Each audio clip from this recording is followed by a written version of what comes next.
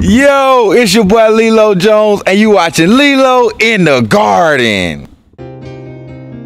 I'm in the garden, chilling in the garden, wilding in the garden. Looking for me, I'm in the garden. I'm in the garden, I'm in the garden. Can't find me in the street, but you might find me in the garden. I'm in the garden. Yeah, today on In the Garden, we out here kicking with Mr. Murray today. You know what I'm saying? He getting it in the way he get it in his garden. You feel me? My, what an interesting day. We have these about to get leaf spot and rot. So I'm going to trim them. I'm going to keep them at bay. I'm going to let everything do what it do. I'm going to cut my old asparagus down a little bit because he's shading out my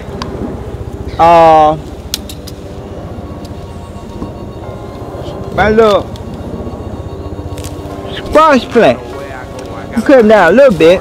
I ain't gonna cut him down too much because he got that good asparagus. Now asparagus, you have to plant it and wait. You have to be patient. It takes about 2 to 3 years to get it where it needs to be. What I have done over here was to stand my tomatoes up vertically. I have shifted them from north to south, but of course at this point is I want them to go vertical because the sun is at this point, being the summertime, is up, straight up and down.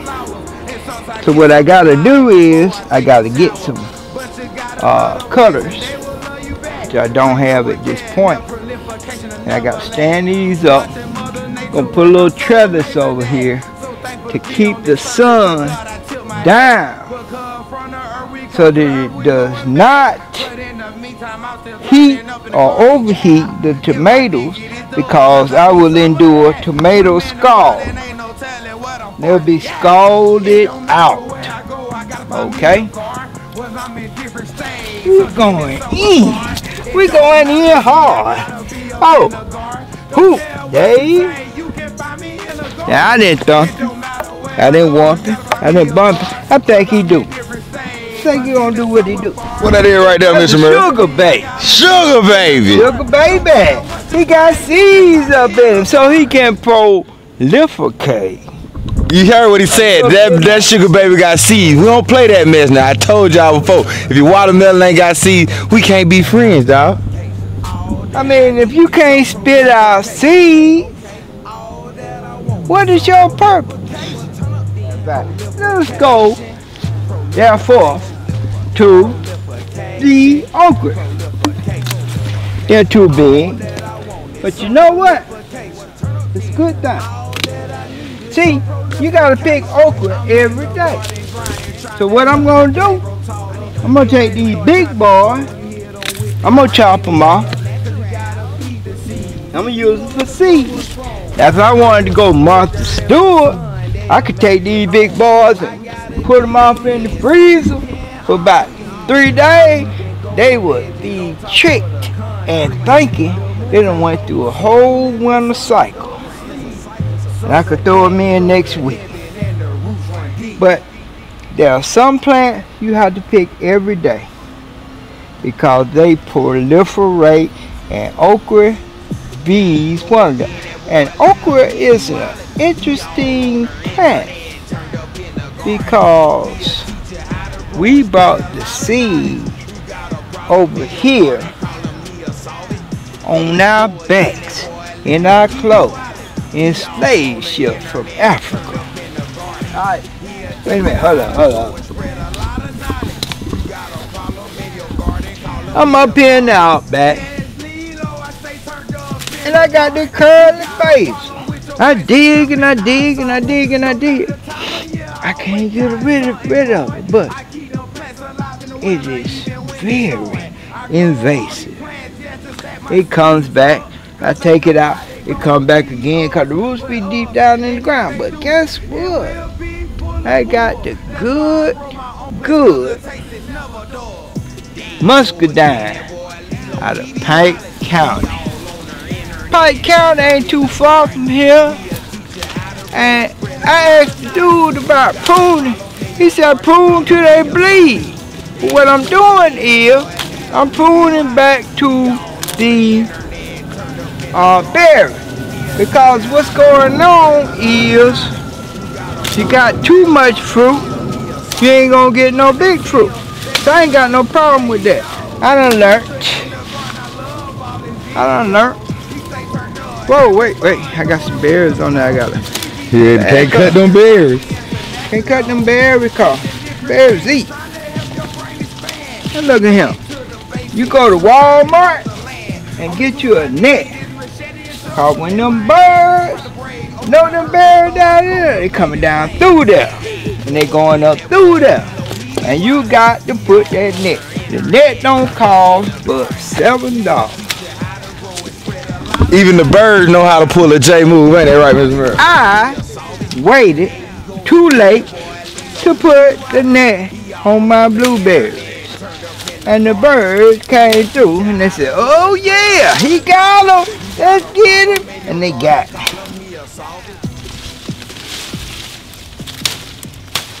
Now, I consulted with a dude about sometimes you can prune. The best time for pruning actually is in December. But he said if you prune even till the plant bleeds, it ain't no problem because pruning is what makes the fruit plant come forth with fruit. Right about now, I'm taking some tomatoes and I'm going to cut the dead wood off so that it does not transfer the leaf brown spot into the tomatoes. A lot of people just give up right about now.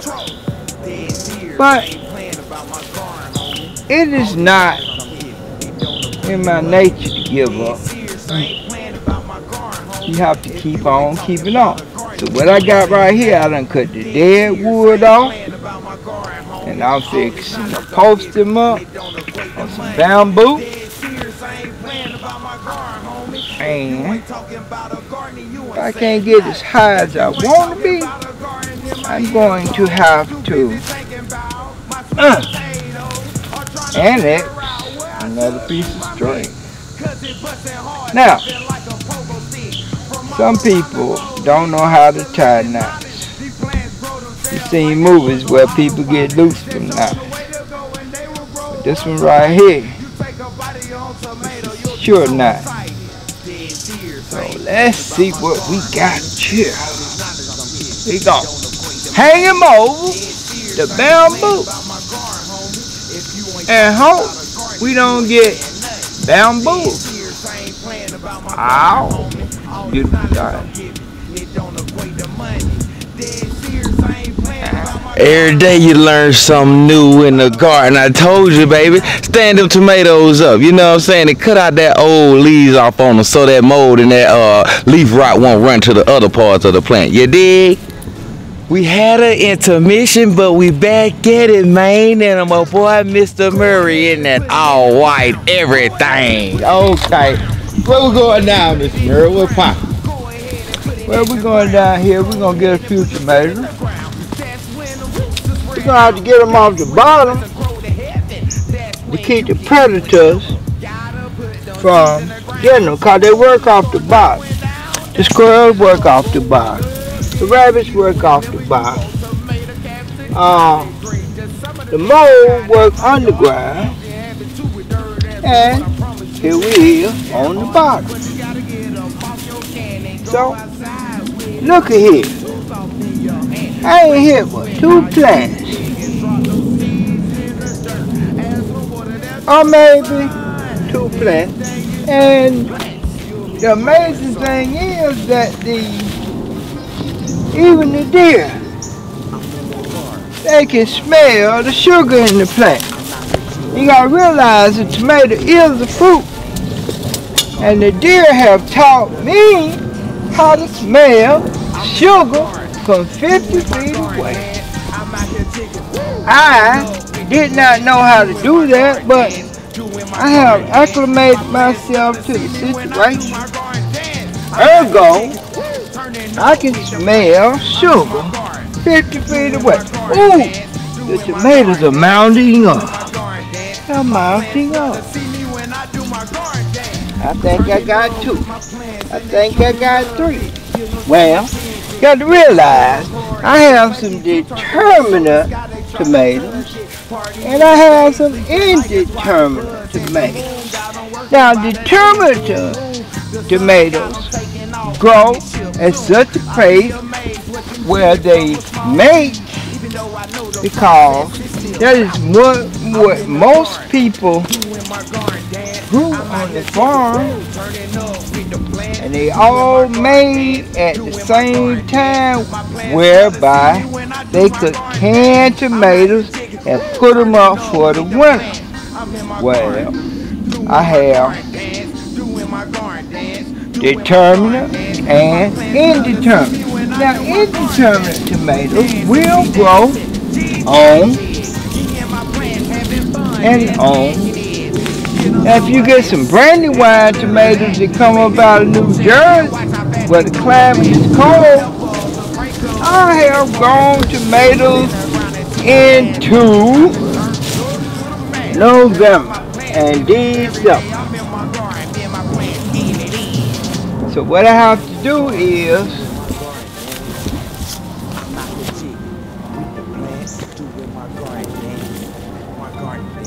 identify,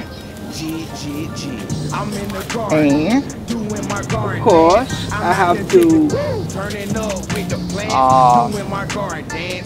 segregate my tomatoes. Now I'm going to take these tomatoes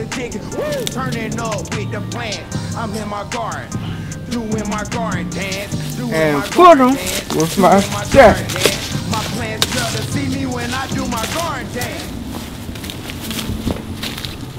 Now I know y'all see me with this black and mild in my mouth. It's just a pacifier.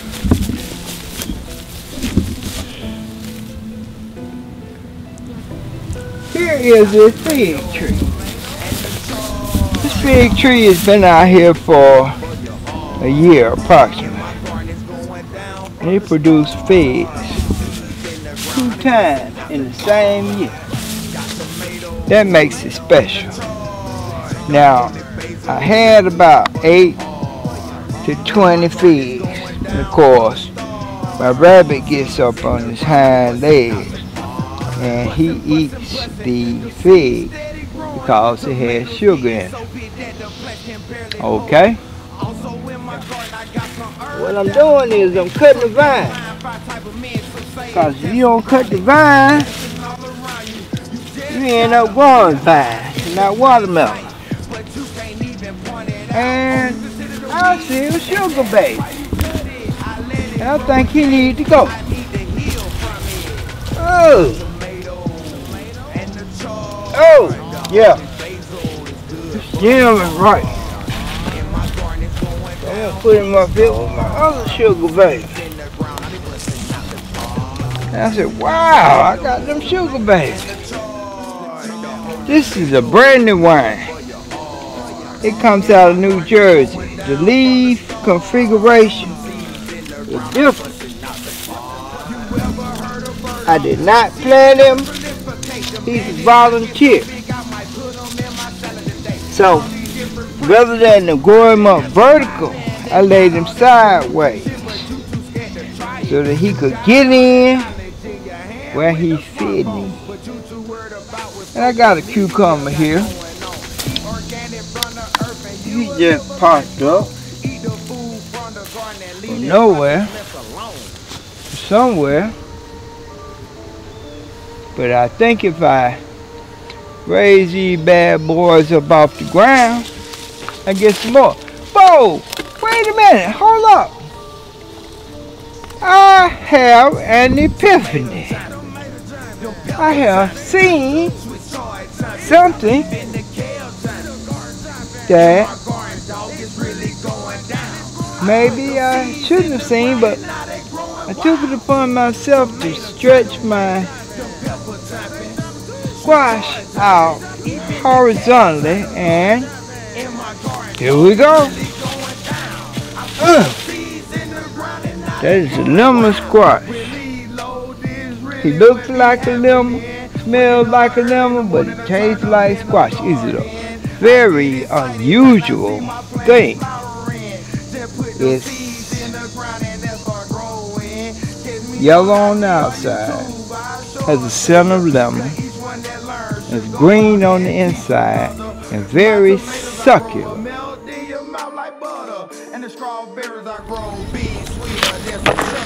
Ladies and gentlemen, here we go.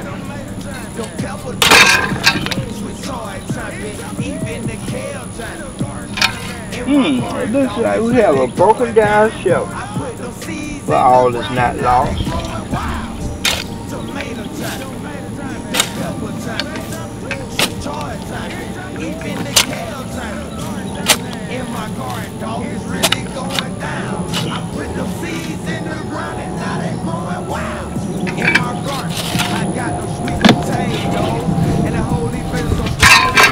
The tomato plant has an amazing reproductive process whereby shoots sprout out, roots sprout out, throw a little water down through here and let it do what it do.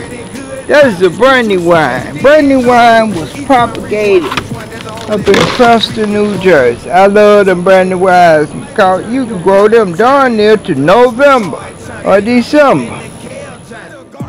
Yeah, man, we about to catch up out of here, but man, I want to tell you thank you to Mr. Murray, you know what I'm saying, for letting us do what it does and getting this good knowledge off in this thing, you know what I'm saying. We'll catch y'all later on. And I'm glad I don't have no warrants out. Peace.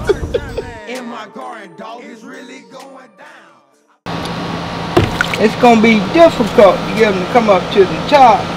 There are tadpoles in there. And I have grown tadpoles until they had 4 legs and a tail, whereby they were going to morph into a frog.